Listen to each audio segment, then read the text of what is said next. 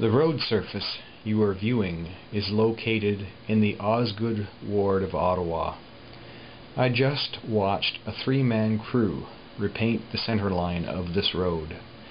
In my opinion, the road didn't require repainting. The existing paint was well up to the task of marking the road.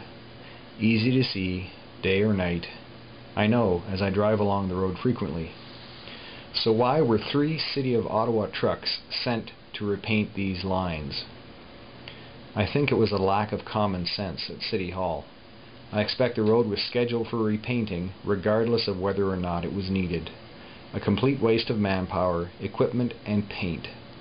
I asked the road crew if they thought the road needed repainting.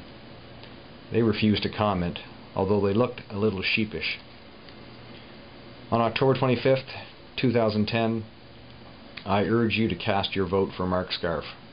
Mark wouldn't approve of such wasteful spending. Let's get common sense back in City Hall and bring expenses under control.